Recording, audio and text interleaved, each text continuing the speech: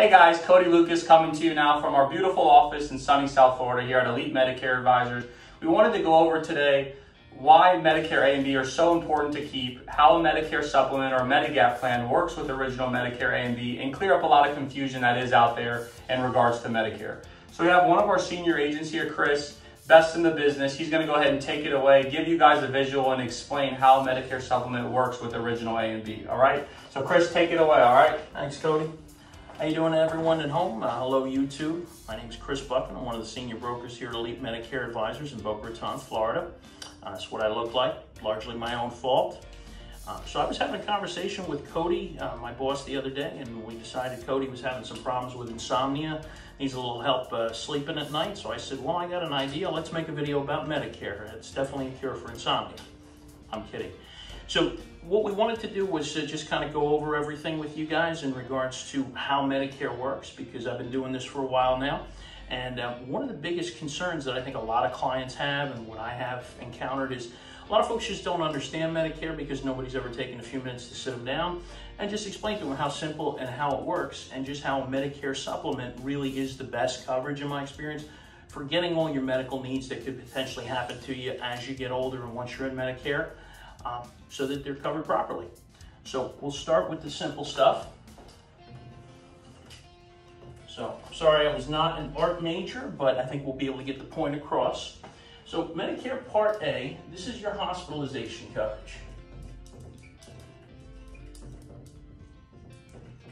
Now, you folks don't have to pay anything extra for Medicare Part A. You've already earned that coverage because you paid into the system. So whether it was your 10 working years or 40 quarters, you've already earned it. There's no additional premiums.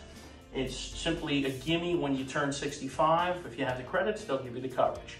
So with Medicare Part A, if you end up in the hospital, Uncle Sam, who is who Medicare comes from, says that you have a deductible to meet for days 1 through 60 in the hospital. And that deductible is currently $1,408 for every hospital stay that you have, with 60 days or more between hospital stays. You can be charged this deductible up to 4 times in a year if the timing falls just right.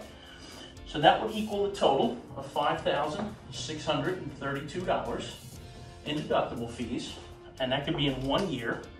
And that really just counts towards your room and board. So basically the room that you stay in, the bed that you sleep in, the meals that you eat, the TV you watch, that's really all that counts towards. Now, Medicare Part B, this is the one that's really important. This is going to be your medical coverage. So this is the one that you will have to pay for. Now with Medicare Part B, it does vary by your income, but for most folks it's typically $144.60 a month. Not terribly important, but something that I wanted to mention. Now for Medicare Part B, they don't automatically enroll you in that. So you would have to get in contact with Social Security and tell them that you want to start in such and such month, whether it's the month that you're going to be turning 65, or if you're going to continue to work for a while and you're going to delay it for a couple of months or a couple of years. But you typically want to do that about 90 to 120 days before the month you want to start.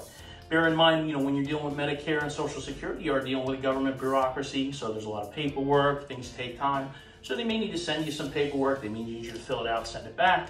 All that takes time. So you want to have everything in place well before you're ready to actually start Medicare. So with that said, the Medicare Part B is what's going to cover you when you go to the doctor, your physician services, your outpatient care, your testing, supplies, that all falls under Part B. Now with Part B, Uncle Sam says you have a deductible to meet there also. And that is currently $198 for the entire year. You typically get there in 1 or 2 doctor office visits. After that, Medicare is going to pay 80% of approved services. They expect you to foot the bill for the other 20%. So 20%, obviously, if any large number, it's still going to be a large number, especially for the average person. So the way that someone avoids these costs and still kind of keeps their healthcare coverage intact to cover pretty much everything is with what's called a Medicare supplement, or a Medigap plan. You may have heard that term in the past. They're interchangeable. Medigap, Medicare, it's the same exact thing. So the plan that's recommended, that is the highest level of coverage, is Medicare or Medicare supplement or Medigap plan G, like George. So Medicare Supplement G, which is the recommended level of coverage, is going to cover 100% of everything beyond your $198 deductible that could medically be necessary. So no matter how many times you end up in the hospital, whether it's one time in a year or it's 100 times in a year, you do not have to pay the $1,408 deductible if you have Supplement G. So very simply, we're going to draw a line from G up to that $1,408, and we're going to draw a line through it because you do not pay it. The plan pays it for you. The plan is also going to cover your 20%. So if we draw a line up to the 20%, we can cross that out also. So it doesn't matter if you're like most folks, you go to the doctor once or twice a year, you go once or twice a month, or you're just a plain old hypochondriac and you're there 2 or 3 times a week, you don't pay the 20%. The plan will pay it for you. So you're going to pay your premium, obviously. That's how insurance companies make their money primarily. So you need to pay that to have your coverage. You're going to meet your deductible of $198, typically 1 to 2 doctor visits. And you're there. And beyond that, everything is covered that's medically necessary. And the last thing we're going to do down here, we're just going to touch on very briefly something called Part D, which is your drug coverage. We're not going to really get into that too much in this video. I'm just going to touch on it a little bit to wrap things up here. The reason being, in the next couple episodes, we're going to do a full-fledged Part D episode where we really kind of dissect things for you and explain how Part D works and all the different coverages. Basically, suffice it to say, with Part D, you want to start with a drug plan. My experience from when you start Medicare, unless you have what they call creditable coverage, which would be, let's say, through an employer, the VA, something like that.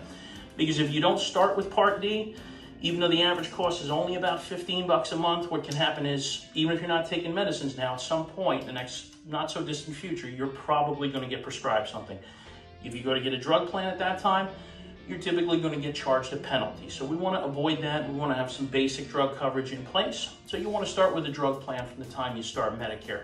Average cost is probably around $15 a month. And that's it. All right, so I'd like to thank you all for tuning in to our humble YouTube channel here.